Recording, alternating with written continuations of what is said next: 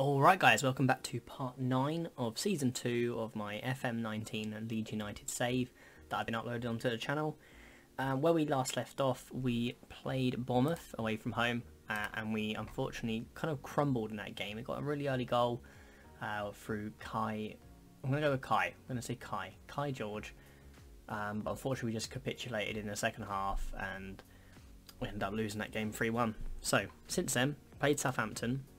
I went back and had a look at our previous results, and we played the 4-1-2-3 or 3-3-3 with a DM against Southampton last time. So I changed it and played with an attacking midfielder. We played size in that attacking midfielder role, and overall you could say it worked for us. I think we had an overall pretty good team performance. Douglas once again leading the line in terms of average rating, and this was the goal that was actually scored. Douglas crosses it into George. Lovely finish. Really good to get a result. Then we played Burnley, who we also played earlier in the season and lost to. We lost 3-1 to them last season, and once again we played with a DM in that game. So we decided to once again go for an attacking midfielder, but again nothing really happened. Yeah, I mean, if we look at the match stats here, if you look at that, we've both had one shot on target. Nothing happened in this game at all. Douglas got man of the match. Like, he just seems to do that every time we get 0-0, or he always plays really well, but unfortunately that meant we only got 1 point out of that game. Then we played West Ham, which is really strange because we beat them 4-0 earlier in the season here, 4-0. And this game, we dropped back to a DM, because I wanted to replicate what we did last season, and it just didn't work. We'll have a quick look. It didn't help that we got a red card. Obviously it was 0-0 until we got our red card. It was Douglas who's been our best player this season once again. Good finish there, little deflection, well, big deflection, but still a good finish, and a good header from Goonie. But unfortunately the red card really shafted us after that, so it was a fairly even game other than that. So unfortunately that means we picked up another loss, and I think that at this point completely writes off our chances of European football. If we managed to win then, might not have been impossible. It would have put us 12 points behind with 5 games left, which in itself is almost impossible, but now, being 15 points behind with 5 games left, we have to win every single game, and Chelsea have to lose every single game, so we're definitely not going to get European football this season. I guess if we can finish above Arsenal, if we can finish, to be fair, just finishing in the top half, I'm happy. So from 1st to 10th, I'd like to not go any lower. If we can stay above West Brom, I'll be very happy, but as long as we don't drop any lower, I'll be very happy. So we played Everton once this season, and we managed to win that game. Obviously now, because Douglas got a red card, he is suspended for this game. We are going to chuck Pearce in. Hasn't got very good match sharpness. Part of me is kind of tempted to put Clark in, but that's actually not even worth it because he has got even worse match sharpness. Cooper's returning from injury, so he comes back in, and that means Clark can return to the bench. We are going to switch back to Albeck and that deep line playmaking role.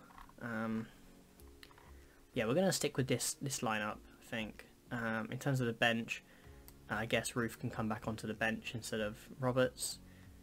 And yeah, I think we're happy with that. Anything we're not happy with?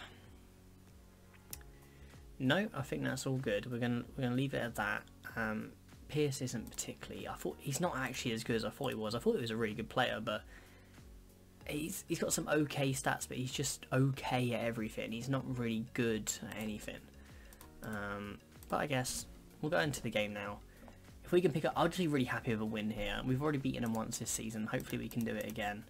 And after that kind of devastating loss to West Ham between this episode and the last episode, we really do need another win now. We really do need that to kind of just get a bit of confidence into the last run of games. Obviously we got, I think, is it Man City and Arsenal to play still. We need some confidence from this game going into that one. So can Pearce deliver a good ball? It wasn't a bad ball. What can we do with it from here? Phillips, Aylin. Moving it around nicely. But we need to create something now. So, Pearce, oh, come on. Pearce, get back into position. Close him down.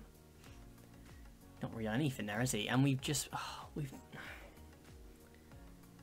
just been counter-attacked like that. We were controlling it nicely on the edge of the box, and they've just one shot, counter-attack, goal. But Mings is there, and he picks up his first goal for Leeds United. That was lovely. That was lovely. It should have maybe got in first time, but it was lovely to get that. So good save originally from Pickford, but Mings is there to follow it up, and that's his first goal for the club. Hopefully, it won't be his last. And Kai George, lovely to see him get his 4th goal. And within the first 10 minutes, we've gone from being 1-0 down to 2-1 up. Shved with 2 assists, both from the corners.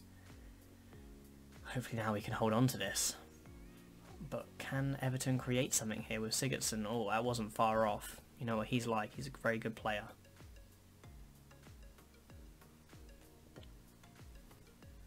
"25 minutes in, no more highlights since that Sigurdsson effort.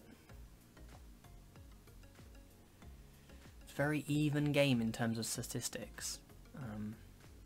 Can Pieri do? I was actually looking to sign Pieri. He'd have been quite a good player because he can play left back and centre back naturally. Quite fast for a centre back. Not very good as... Oh, Seamus Coleman. Of course it would be his first goal of the season. Right at the end against us. Right near the end against us. Of course it would be. I feel like maybe we should change it up a little bit. Even though we're doing alright, we're doing okay, I actually want to change this up. So we're going to say I'm far from pleased, because I know we can do better. And what we're going to do is we're going to move players like this. Going to bring Almada in that. We're going to go for an advanced playmaker role on attack. Bring Shved back to a support, so we've got the wingers coming back to help out, especially to help out Pierce. In terms of any other changes we can make, there's not much I want to do right now. I'm quite happy with this. We're going to continue now with the second half. Hopefully that tactical change. I don't think in terms of the in possession, out of possession, I don't think anything we want to change with that. We still want to be low tempo, shorter passing, working our way into into a good area. We don't want to be rushing around, losing the ball. But I think having that advanced playmaker in attack role will give us that extra body in the box to help out Kai George. But I mean, saying that, we've got less than 10 minutes left and nothing's really happened. You know, I'm going to bring Alioski on, because Burrell's not really had a good game.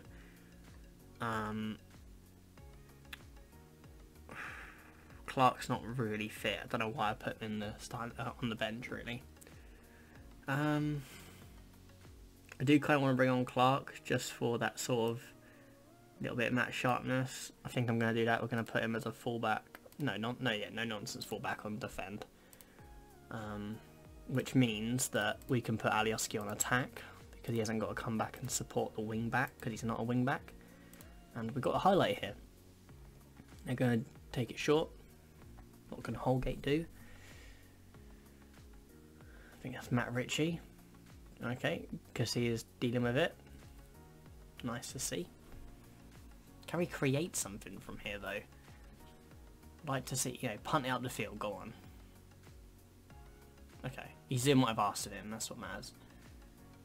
Shouldn't have said to pump up the field. I've got my tactics set to, not to play out of defence, but to distribute to the fullbacks and centre-backs. Not necessarily to try and play out of the back as such.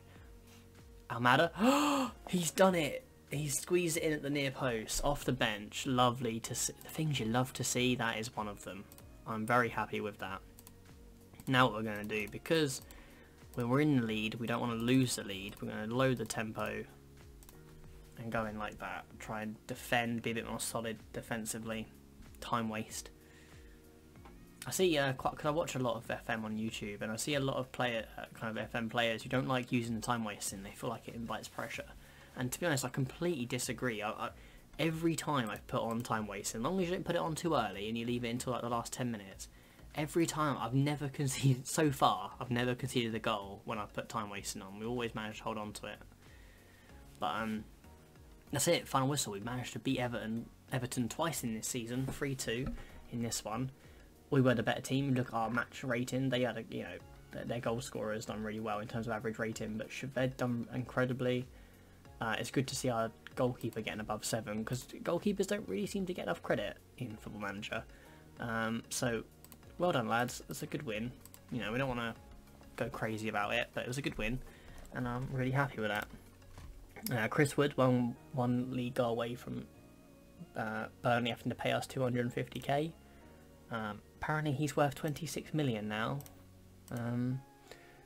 That surprises me. He's a good player. He's not an amazing player. How's he done though in the Premier League? He's got 9 goals, 10 goals. Do you know what? That's not bad. That's not a bad kind of amount of goals, is it? Shved, really proud of your chances created in that game. He's got very good morale. Good to see. So, we are now coming up towards the end of the season. Yeah, it's really quite a weird feeling actually, because like I said before, I'm really surprised that I'm enjoying this as much as I thought I would. And I kind of do want to see where I can take this team. Obviously, in the first season, we didn't make signings for the long term. We made signings like Albeck, who he's 30 years old. I mean, we bought him in for 1 million. He's now worth 7.5 apparently. I mean, we've done really brilliantly with him. He's been really brilliant for us. But I didn't buy him for the long term. He was bought for that one season to get us out of the Championship. But in this season, we signed players like Shved. He's 22 years old. He's well worth 8 million. We paid 4.5. We bought players like that with the expectation that within a few years they would be really good players. And players like Barillo, 19 years old, he's worth 8.5. We paid 2 for him. If you just look at him, he's incredible.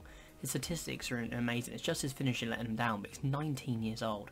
And actually, we go to training. We were training him on his shootings, but maybe that expired after the month ended. But this season, obviously, like I said, we've signed these players. We've signed Kai George, 18 years old, worth 22 million after we spent 13 on him. He's going to be incredible. He's going to be insane. Almada, we always know if he's looked after, he's insane. He's already insane. He's 18 years old. Obviously, he's worth 9.5. We spent 1.7, an absolute bargain. I think some of the signings we've made are just going to be so good for us in the long term. Even just managing to keep hold of Jack Clark, who apparently is worth 14.75 million.